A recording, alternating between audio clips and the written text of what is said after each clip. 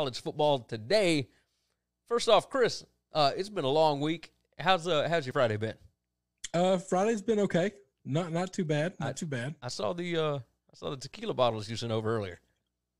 Yeah. Tell me a little bit about them. Which, like, you said The Rock has a tequila.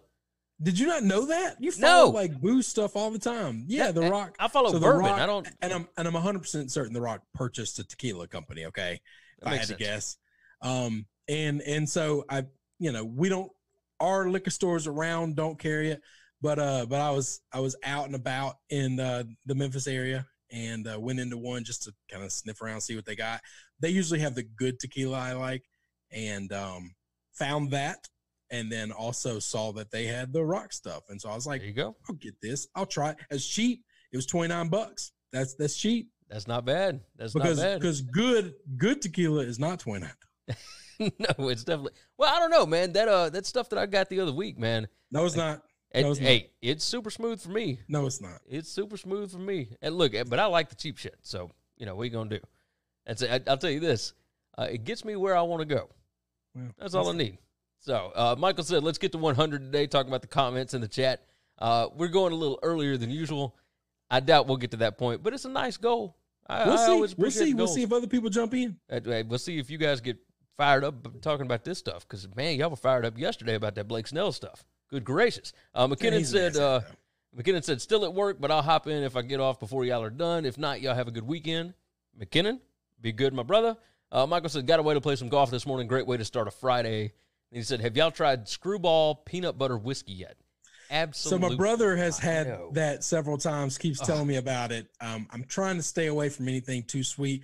I love it. I can't drink sweet stuff, man. I can't. Oh, I can. I absolutely can. But the problem is it's easy to drink. I drink it. So back in the day when the Firefly sweet tea whiskey came out, vodka came out, like it tastes like sweet tea. And I was at Barbecue Fest in Memphis in May that we don't have this year. And you do in October. And I was filling up cups and drinking it like sweet tea. And I will not exaggerate when I tell you that night I lost my pants and drove home in my boxers, slept in my boxers and undershirt in somebody else's tent, not mine. Oh my God. No, like hanky panky, no, like nothing sexual. I understand that. At some point in time, it probably got hot and I didn't care. Right. Michael said it's delicious in moderation. I can only drink a little bit. Look, I had a friend that gave me a bottle of salted caramel whiskey. It's like Old Tennessee whiskey or something like that. And I like it. I can drink it if I mix it with another bourbon.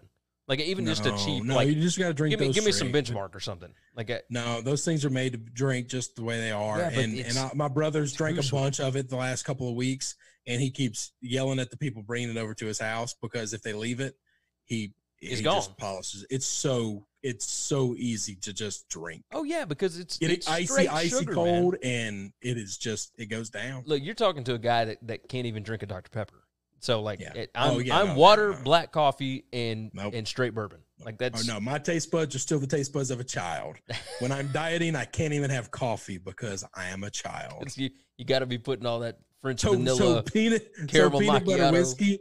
Yeah, absolutely. I'm gonna just one day I'm gonna have that, and then I'm gonna get sick, and that's okay. It's all right. I've been sick before. It's all right. Oh my God, let's